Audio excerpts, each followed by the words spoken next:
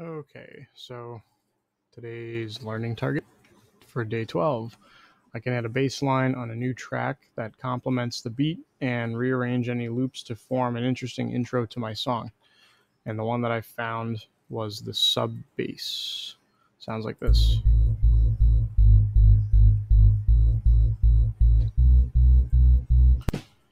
Okay.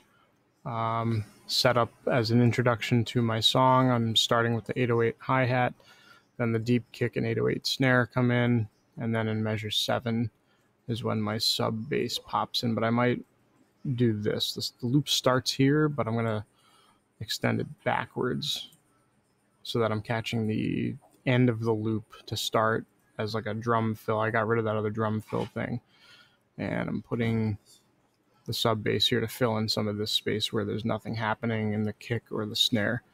And so the full intro sounds like this.